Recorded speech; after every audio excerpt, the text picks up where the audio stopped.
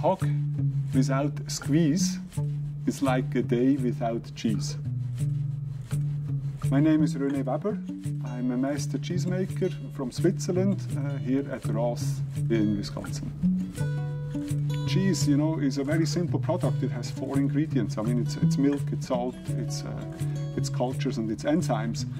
My opinion is also without milk there is no life. That's our prime ingredient, and if you don't have good milk, you can't make a good piece of cheese. Roth gets its milk from local family farms here in Wisconsin. It is absolutely key to make that connection of how the cows are treated and what the cows eat. Whatever the cow eats goes straight then to the milk. My name is Jim McGrath. I'm a dairy farmer. When you're talking about dairy farming, you want to keep your cows clean and comfortable, and just keep, feed them good feed. But that's the key. You just keep them clean and dry and comfortable, and they'll normally do a good job for you. You okay? How you doing? All right. They only come in the barn for 2 hours for milking twice a day, morning and night, of course. Except for the winter months, they're out in pasture for 7 full months of the year, That just makes for better milk, I think. We never use hormones, in our milking herd.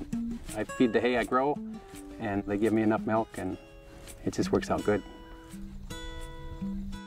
My milk has been shipped for 5 years, I think, to Roth.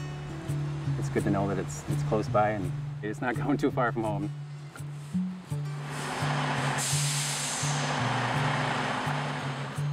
Here at Roth, we make a variety of cheeses. We pride ourselves of making most of our cheeses surface-ripened cheeses. The tradition of smear-ripening cheese is well over 1,000 years old. There are certain arts to it, but we are doing this here in Wisconsin the same traditional way. We have so much focus on making the best cheese. Copper, for us, it's very important. Copper actually selects which bacteria can then survive in the cheese later and makes our cheese unique. So copper is very selective.